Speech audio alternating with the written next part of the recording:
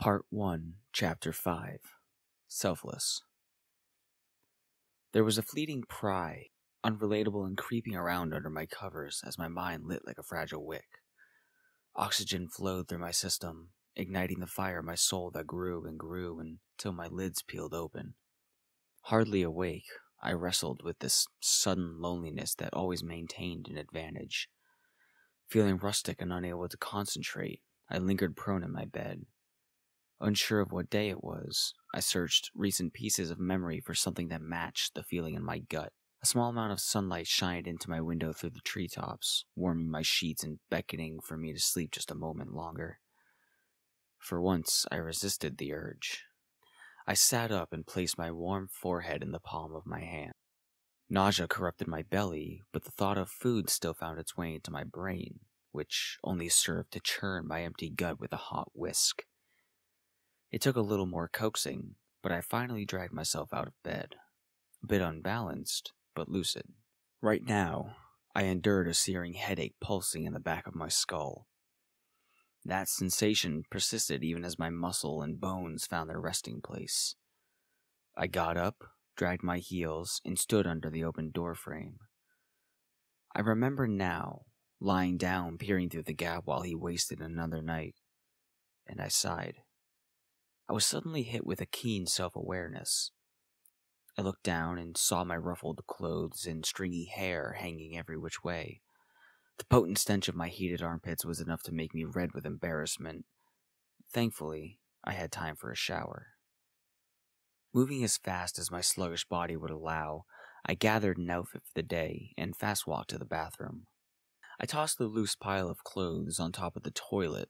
I stripped down to nothing and twisted the hot and cold nozzle to my preferred setting. Taking 2 steps away from the shower, I was now met by my reflection in the mirror. On the edge of the sink below was a brush that I used to rip out any and all knots in my hair. I dragged the brush across my scalp over and over again until my hair was pitifully flat. Then I shook like a dog. That descriptor made me sulk a moment, thinking about how Stacy would love to hear me say something like that about myself. With only a slight tremble in my hand, I set the brush down and leaned back enough to open the medicine cabinet behind the mirror. Inside, I snatched up a white bottle with a red cap, an everyday painkiller that I would normally avoid taking, but today was an exception. This headache fluctuated, but reached a peak of discomfort that made this feel necessary for the day. I twisted the broken cap and shook free 2 gel capsules, then returned the bottle to the shelf inside without a lid.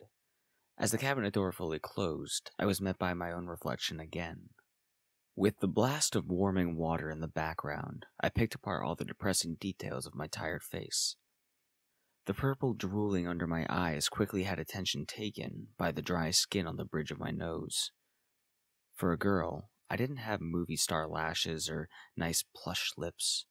If my hair was any shorter and my boobs a little smaller, I could easily put on a baggy shirt and be a guy for a whole day without anyone noticing. Hell, even as a kid I was a tomboy. No princesses, no pink. Quickly sick of my own face, I hastily stepped over the tub edge and placed myself directly into the spray. Out of the 10 or so minutes of hot water that I was granted, I managed to lather and rinse successfully, but only just so. As the last sud slipped from my hair and skin, the water ran cold and shocked my system, forcing me to evacuate. I don't know if it was the shower or the painkillers, but once I stepped out onto the old dirty bath mat, I felt like my head was in a much better place. Now, with gusto, I used a towel to dry the majority of my head and then threw on my underwear, followed by a tank top, purple long-sleeve swoop neck, and deep blue jeans that fit me nice and snug. Looking back into the mirror, I no longer saw a sad, sleepless, putrid dog. I saw a person with average looks and bright blue eyes ready to take on the day. Fully dressed and wearing a fragile smile, I exited the confinements of the bathroom and stood in the thin hall with a ringing in my ears. The brief period of warmth and steam had set a new standard for my senses, so being out of that space granted me a peculiar sense of smell and sensitive skin. The air that cycled through the house was thick and oily. In a few minutes, I retrieved my packed bag and set my boundaries for the day, arriving at the front door with a morbid sense of fleeting levity. School was my destination, and I was going to have a good day if it kills me. Ripping my sweatshirt from the coat rack beside the door, I was off. The anticipation of a new day gave me even more of a jolt as I hopped down the steps and began my short walk to the end of the driveway. The first thing that I noticed making my way past the surrounding wood was the air. Generally damp and smelling of mossy, rusted metal and pine. However, today was pleasantly different. The air that entered my nose was nippy and clean. I zipped up my sweatshirt, pulled the layer of sleeves underneath down to my wrists, and took all that clean air in. I arrived at the road and checked for the bus, but didn't see or hear anything. 2 minutes passed me by, and my excitement began to deflate again as my eyes wandered around the trees. While I liked living in exclusivity, a part of me wished we had at least one neighbor. On both sides of the house and for a square mile across the road was nothing but trees and trees. Not even many cars passed by because of the dead end where the bus turns around. As if on cue, I looked to my left down the road and saw a shape emerge from around the furthest corner. It wasn't the bus, unfortunately, but still, I watched it grow and take on shape. It was a large car, an SUV of some sort. As it drew nearer, I shuffled my feet and pretended not to stare, but I kept it close in the corner of my eye. It passed by with a trail of exhaust smell that dissipated after a few seconds.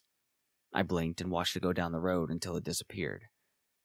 I exhaled through my nose and looked up at the sky, taking in the blue for a moment before closing my eyes.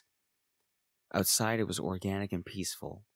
Birds called on occasion, a steady wind rustled the leaves and pines all around me, and random twigs would snap as playful chipmunks bounced around the forest floor.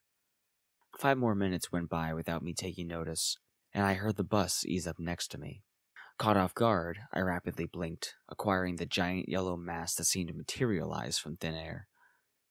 I boarded with a friendly smile and took my seat quickly as the bus pulled away and continued its route. I leaned my head against the hard glass and started to wander. There were many things I did to distract my brain from boring rides. Today, I watched an imaginary guy on a skateboard riding alongside us. His wheels and balance were immune to the bumps and sticks as he kept up and managed to ollie over every obstacle in his way. Whenever we would hit a large bump, he does some flip tricks or an impossible grab. He was a cool guy, fearless and skilled, someone I wished I could be. In roughly 10 minutes, my skater boy came to a halt on the pampered sidewalk, and I felt others stirring around me. I looked up toward the aisle. A guy was just standing there, a junior with a large duffel bag. He slid past me, and I took that as my cue to get off the bus. We had arrived. Once I got inside, I took a seat in the cafeteria where all the students gathered in the morning to wait for the rest of the buses to show up and school to begin. I placed myself against a cold, concrete wall close to the single-toilet bathrooms, just lazily people-gazing to pass the time. I saw my old friend Needy with his sister, 2 nerdy twins with the love of board games and role-playing. He was at my mom's daycare for a short time, but kept to himself for the most part. That's when we first became friends, and still talk to this day, but only in passing. I can't remember the last time I saw him outside of school. I saw Stacy sitting with her older brother Brent. You could tell with one eye shut in the dark that their entire table was snooty, popular jerks. Perfectly done-up hair and makeup to match, sports jerseys, and a single football for the boys. I don't know how they could get any more stereotypical. Joey was nearby, but I don't think he saw me sit here. His back was to me, and there was a fair few other bodies between us. He sat with a few people, but no one was talking. He was seemingly copying notes between 2 sheets of paper, and the others were either reading or snoozing. Joey looked tired from here.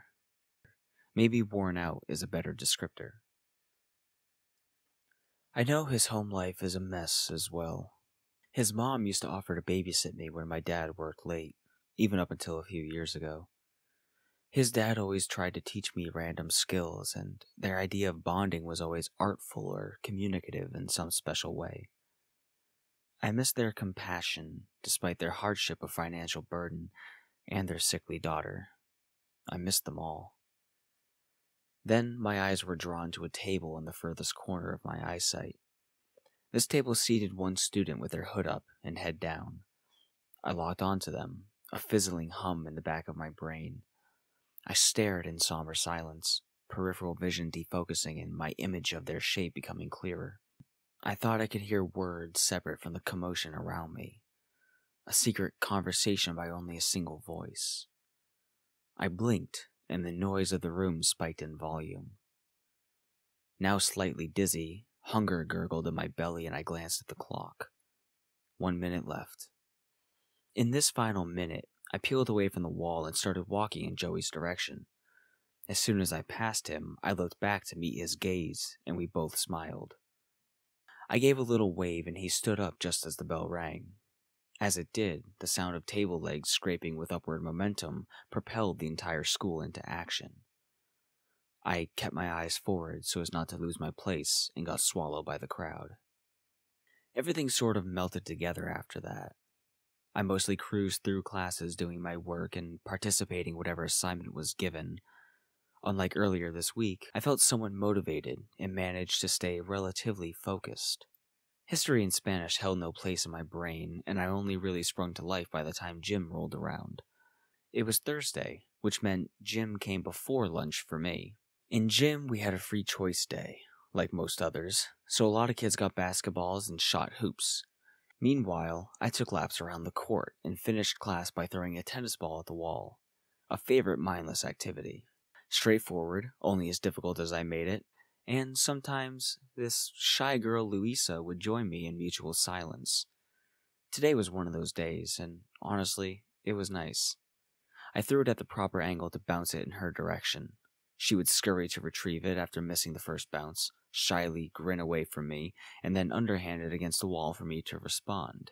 We didn't need to talk or make it a competitive thing, just friendly cooperation between two mutuals since childhood. The teacher called a 10-minute warning, so we all gathered in our respective locker rooms and changed. I didn't work up a sweat at all, so a simple swap of clothes and a little deodorant was all I needed. I was the first out and waited by the door until the bell rang. When it did, I moved quickly to ensure my place in line. Thursday. That means we had the pleasure of indulging in some sweet potatoes and meatloaf. Apparently, it was the head chef lady's home recipe. It was during lunch that my energy began to wane. I got my food and found a table to sit at where I wouldn't be bothered by anyone. Alone and mindlessly eating, I found myself slouching again, feeling disinterested, slowly returning to the thoughts I swatted at all day. All the tiny inconsistencies at home, the anxiety of generally being at school waiting for the moment a bully might pounce. I was forced to inject daydreams as a way to distract and entertain myself. The images that surfaced were mostly nonsensical and forgotten the second I moved on to another random idea. I replayed movies I'd seen recently and replaced my peers in my peripheral with more interesting people. In reality, my food had been consumed without me realizing it, and I was just sitting there, waiting, staring off into an empty space in the room. Not quite full, but satisfied enough to idle. The space where my eyes rested and my mind ignored, then became filled with the body of someone walking in my direction. A hand then waved in front of my face, causing me to snap out of it. "Yo, Kim, you in there?" I straightened out my back and looked past him, then to his face. It was Joey, standing with a big happy smile and dressed in his everyday beanie and baggy clothes. The leather jacket he had always wore looked cleaner than usual. He must have spent some time pampering it. I gave a moderate smirk and upped the pitch of my voice. "Oh, hi. What are you thinking about? I could see you zoned out from halfway across the cafeteria." He then gestured for the seat across from me, and I shrugged, giving him the okay to sit. When he did, he folded his arms over the table and leaned forward. "Nothing, just random stuff, you know?" I adjusted in my seat a little and faced him more. "Totally." He swung his hand forward and lobbed a medium-sized bag of pretzels on the table. "By the way, snagged that for you." My expression brightened, but I kept myself at a low level of energy. I swiped them from the table and looked over the bag. "No way, you're the best." He smirked. "I know they're expensive, and I had a couple extra bucks." Thanks, I said as I unzipped my bag and dropped the dense crinkling plastic on top of my textbooks. So how's your day been? He asked. I shrugged. Okay, I guess. Nothing much has happened. What about you? Quiet and productive. That's Thursday for you, I half chuckled, suddenly overcome by nagging guilt. I looked at him, examining the little patches of blonde facial hair and a single freckle on his neck. His popped collar cut into the hair creeping out of the tight beanie, and I could see a little bit of paint on his right earlobe. In my head, I asked him about the paint, but nothing actually came out. I was sullen. It was like just being around him. All the courage and goodwill I collected was sapped away. My expression must have given away my thoughts because his smile simmered to a flat line, then curled up twice as hard as new encouraging vigor illuminated his eyes. Hey, listen, I know this is random, but I was thinking the other day about what I wanted to do for my birthday this year. I tried to amplify my fading emotions. Big number 17. Gotta do something special. Right. So I wanted to get a few people together on the day before and, go to the arcade and have a pizza party. I nodded, picturing him awkwardly playing skee-ball. That sounds good, but why the day before? Well, because the day of, I have to be home with the family. I'm not going to leave Natalia out. He grinned, but the ache behind each word was layered and potent to those that knew. I bit my lower lip slightly and decided not to inquire. Before I could say anything else, he added, What'll I have to do to convince you to come? I looked sharply past him, an inkling of spying eyes, but no one was paying attention to us. I focused on him again and shrugged. It's not me you have to convince. I don't miss your birthdays on purpose, but my dad won't friggin' let me go anywhere, especially not with you. You say that like I'm a bad influence. You're obviously not, but you know how he is. He literally threatened to bury you for just hanging out with me when he wasn't home. He leaned back slightly, rolling his eyes. I remember that. I've never seen someone so angry over nothing. You're lucky he was sober. The instant I said that, I realized just how bad that would be taken, and his expression confirmed it. Concern. I waved my hand to dismiss it. Anyway, yeah, I'll absolutely do my best to go, but no promises. Well, at the very least I'll see you in school like usual. I continued to half smile. It's a few weeks away. We have time to figure it out.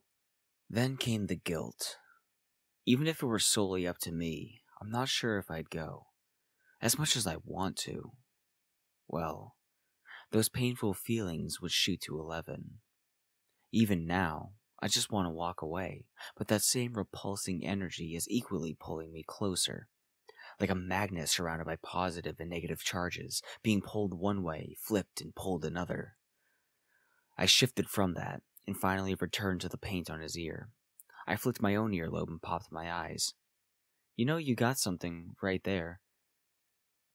He blinked and mirrored my motion, first selecting the wrong ear and then taking the other when I shook my head no. When he found it, the flakes broke away and stuck to his pointer finger. Oh, shit, is that the only one? I leaned to one side and he turned his head like an owl, moving his hair aside. As far as I can see, I affirmed. He reset and scratched it off, flicking bits to the floor. I was painting and woodworking today. Yeah? What are you working on? Nothing you'd find cool. We had to cut a model car from a single block using a few different machines. Each was its own small portion, totaling 50% of the grade. This car is the other 50%. Sounds like there's a bunch of ways to lose points. Yes and no. Even though we're early into the year, most of us have tons of experience with the tools, so it's honestly an easy grade. Mostly. Well, what kind of car did you do? He licked his lips. I got a really nice-looking Porsche, but got too confident and tried making tiny little mirrors. They snapped off, he explained. Damn, I snickered. No biggie, I can just glue 'em back on. You gotta show me when it's done. I'd love to see it. I smiled. You don't care about cars. I bet you don't even know what a Porsche looks like. He joked. I scoffed, slightly offended. So? Doesn't mean I don't want to appreciate your work. That's fair. Maybe I'll swing by and show you after school. Your dad's into cars. I'm sure he'd love to pick it apart. My smile wavered, reduced to a little curl at the edge of my lips. He wouldn't give two shits about it. Alright, then I'll make it cool so he'll give at least one shit. He kept trying. My smile dropped fully. Joey, he doesn't want you there. His attempt to perpetuate a friendly attitude had faltered, and he too joined me in my frown. His, however, was rooted in more obscure rejection. He clicked his tongue, leaning back in his seat more with his arms drooped onto his lap. The bustle and holler of the loaded cafeteria affirmed time wasn't standing still. His tone deepened. It's not fair. I never did anything wrong. He can't treat me like I was never part of the family. No, it isn't, but that's the person he became after everything happened.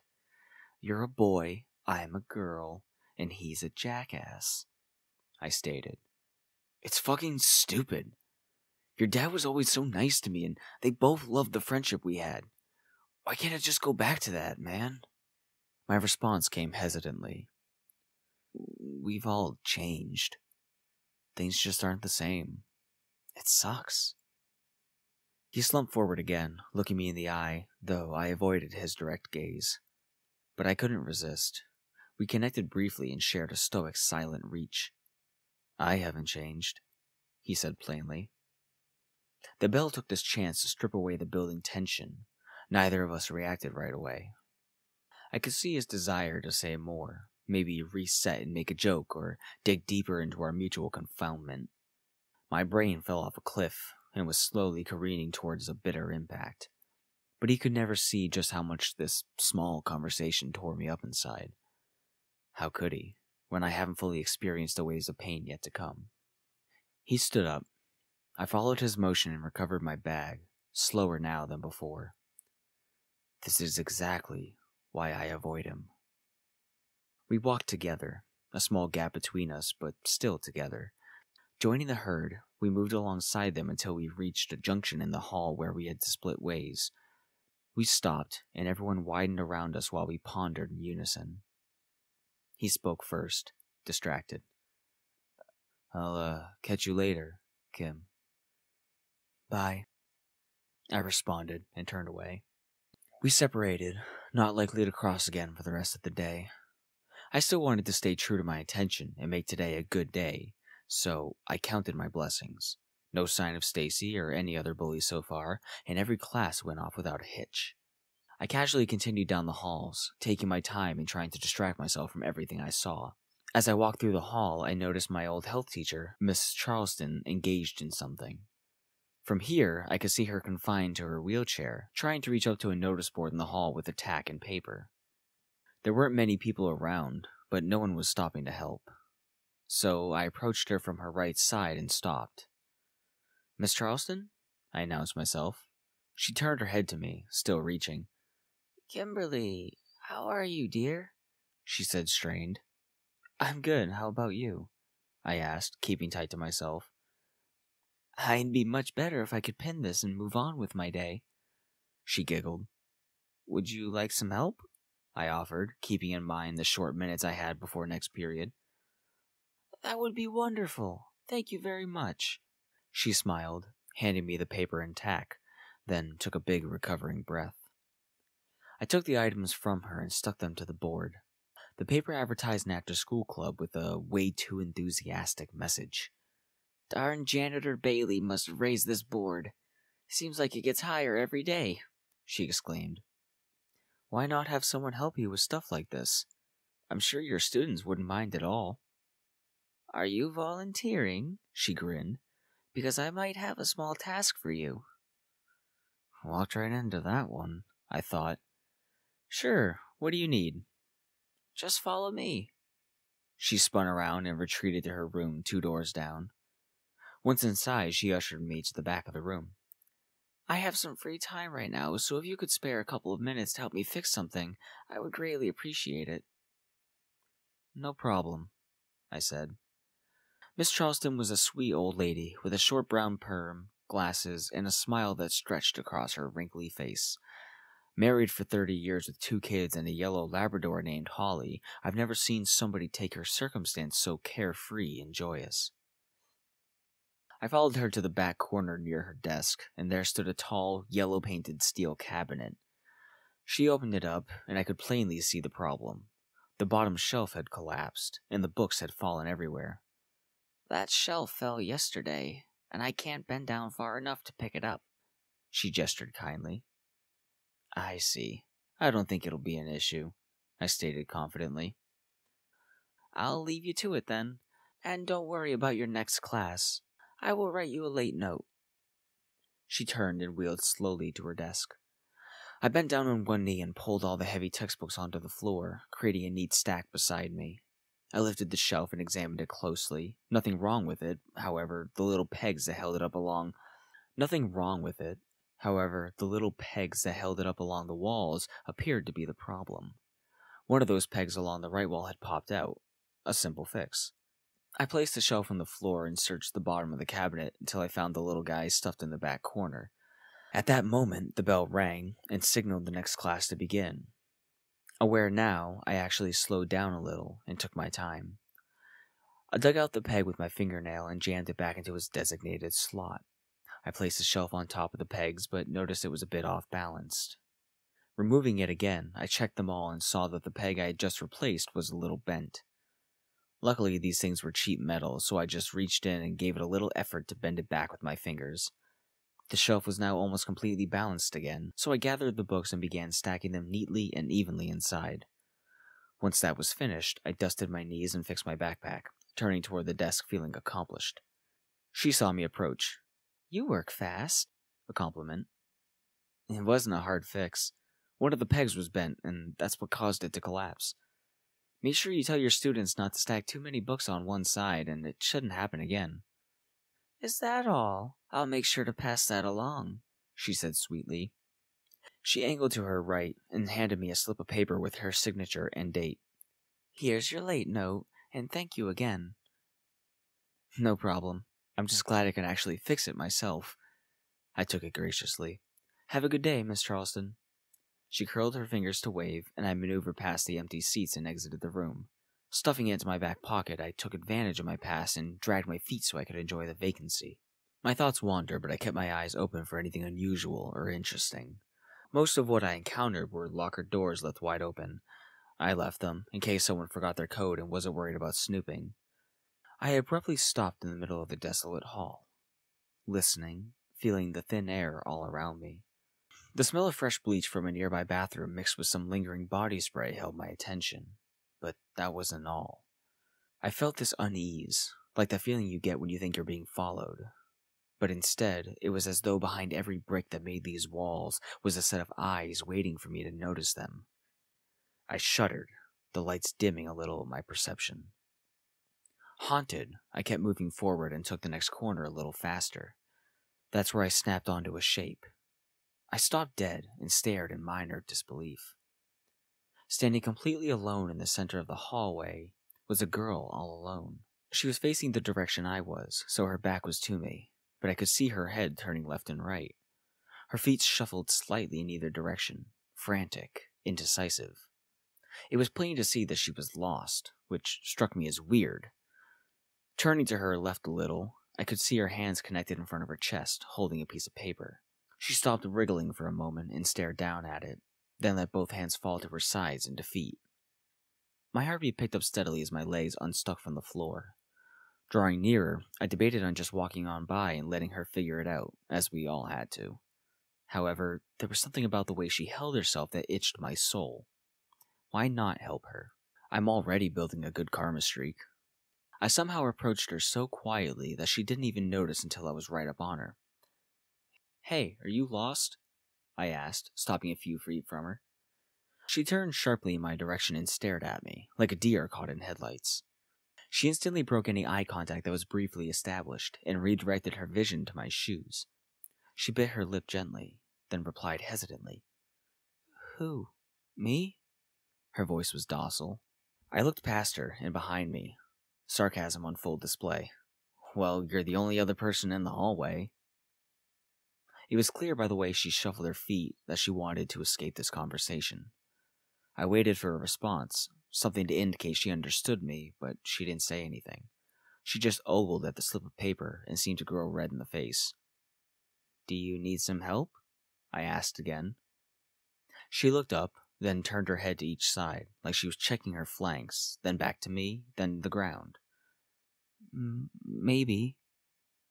Okay, I thought. I stared at her with semi-invested eyes while hers were low and dark. I wasn't able to get a good look at her face, but I did examine some of her other features. Her hair was a little longer than mine, no more than half an inch past her shoulders. The color was a shimmering black that appeared to reflect fractions of the lights directly above.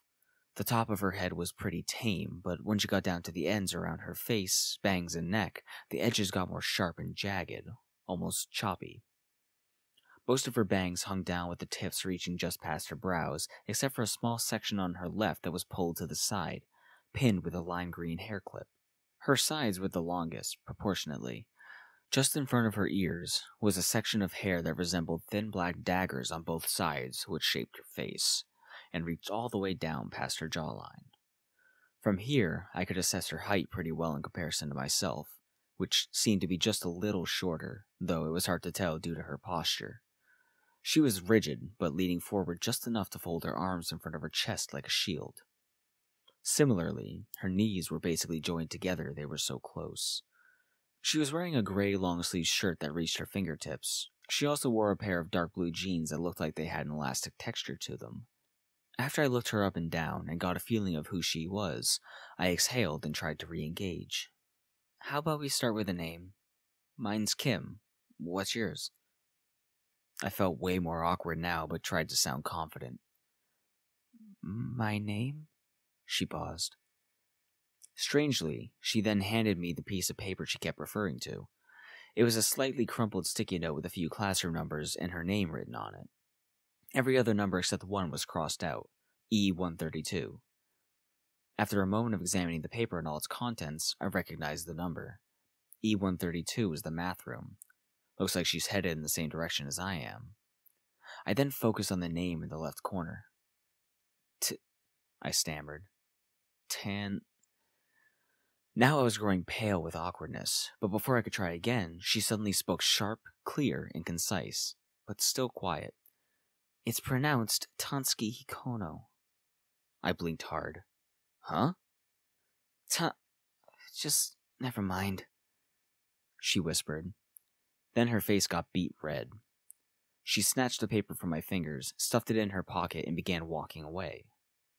"Hey, wait!" I took a half step forward. She stopped, still holding herself. It took a second, but she finally turned around, ever so slowly. Her arms still protected her chest and her eyes lingered around my waist. I got to see her face a little better when she snapped at me. She had Asian features, though her skin was a few shades lighter than I'd seen. Her thin face was complemented by her wide, round eyes and bold lashes.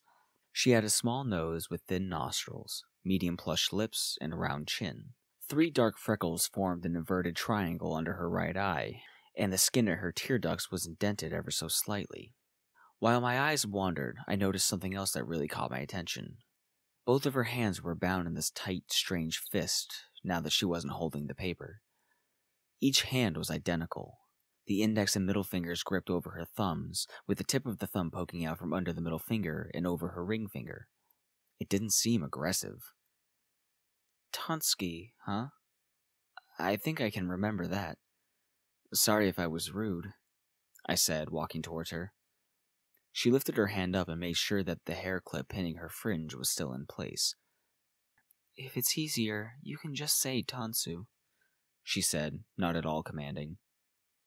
Her voice was soft like velvet, and she didn't appear to have any type of accent, except for a very slight stutter, which I think is just because she's nervous. Tansu it is. So I take it you're new here? She nodded. Cool. When did you move to town? I smiled. She still mumbled. Almost 3 weeks, but today is my first full day. Really? Welcome, I guess. I chuckled. Thanks. A pause. She looked up at me for a second, then away again. You look familiar. My left eye partially squinted in confusion. Do I? I don't think we bumped into each other before. There was this girl on the bus. She threw something at someone who looked like you the other day. A tinge of embarrassment tickled my throat. I frowned. Oh, yeah. That was me. I rubbed my arm and bit the inside of my cheek. For the record, that girl is Stacy Kingston. Dodge her if you can. I faked a smile. Is she the school bully? Her voice barely registered my ears. Nope, she's my own personal antagonist. I tried to chuckle, but fell short. Then something popped into my head. Wait, so if today's your first day, then why were you riding the bus before? Her lips pinched tighter. My mom brought me in yesterday to see the principal. She wanted to make sure I got my schedule and met some of the staff so I wouldn't be overwhelmed meeting too many people on my first day. They decided I should ride the bus home to see how I felt or something. But my mom will end up driving me to and from school most days. She explained softly. Gotcha, that makes sense. I saw her shuffle again, obviously wanting to move along. Then, for some reason, I was overcome by the moment and initiated an unusual motion. I extended my reach for a handshake. Well, Tansu, it's nice to meet you, I said in a somewhat happy monotone. After saying that, I felt instantly weird. A handshake? Really? What a lame thing to offer. But I couldn't retract it now. I watched her hands with a patient obligation. She squeezed her mangled fingers tighter, and her thumbs let out a loud, wet crack. To my surprise, she ogled down at my hand and let a faint smile creep on her face, before wrapping her grip around mine and giving a fragile squeeze. Butterflies erupted in my stomach, and my eyes widened just the slightest bit. Her hand was indescribably soft and fleshy. It may seem silly, but I fully expected her to swat my hand away, make a joke, or even insult my gesture.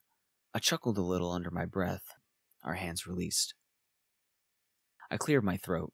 I saw you were heading to E132, which is the math room. That's where I'm going as well, so you're in luck if you want to follow me. She kept her eyes locked onto the floor, only slightly peering up at me through her bangs. Are the teachers strict about being late? I shrugged. Nah, not really. If you're within a minute of the bell, then you're usually fine. But don't worry, 'cause I have a late note. I flashed the signed paper, feeling cool as she examined it, and smiled timidly. With a gesture, I started down the hall and she followed close enough on my left side, the two of us moving at a snail's pace. I kept my eyes straight ahead but tried to shift over to her to get a reading on how she moved. She was cautious to a notable degree, tight to her own body and avoiding the walls at almost equidistant spacing. I never perceived the way I held myself as confident in any regard, but comparing her posture and movements to my own, I was basically a self-absorbed and entitled priss like the other girls here. It didn't take long for me to continue the conversation. Moved here 3 weeks ago, huh? If you ride the blue bus, then you must live close to me, 'cause that's my bus too. Which means you live on either Moulton Road, or Chase Lane, or Red Hill, I listed. She interrupted. Actually, I live on Jacent Avenue. Jacent? That sounded familiar. I tried to place it in my head, then remembered the other road past my house, the one where the bus always does its turnaround in the mornings. Oh, I know Jacent. Yeah, that's actually a little past my house. I don't think I've ever been there except for when the bus spins around. It's past your house? But my mom had us introduced to all of the neighbors between us and the main road. I don't remember seeing you, she stated. Well, no, we aren't part of that community. I actually live on Old Route 43, that barren strip of road that connects Jacent to the main. It's just near that old wheat field near the fork before town. She glanced at me like I was joking or playing a trick on her. I don't remember seeing any other houses. I tried to clarify. Yeah, you don't really see it from the main road.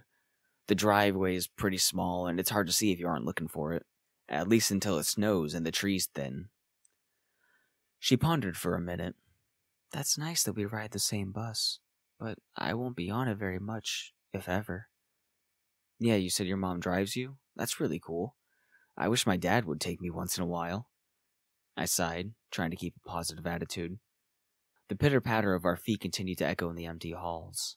In this moment of absent words, I observed her feet from the corner of my eye. The way she walked couldn't be more different than mine. Fast and smooth, whereas I was stumbling and swaying. She wore expensive-looking black dress shoes, which made me aware of my old and tattered sneakers. My mind started to go blank. There was a lot I wanted to say and ask, but I couldn't construct a full string of words. Thankfully, we arrived at the math room door. We postured just outside it, and I could see her breathing start to change. Rapid, short. Nervous didn't even touch the aura she gave off. I snickered. It was honestly adorable. Here we are, I said quietly. She stared hard at the door. I could see she was examining every detail, trying to memorize its existence and location. Then she turned to me. Thank you for your help, she replied, barely audible. Don't worry about it, I smiled. I took hold of the door handle and pushed it inward.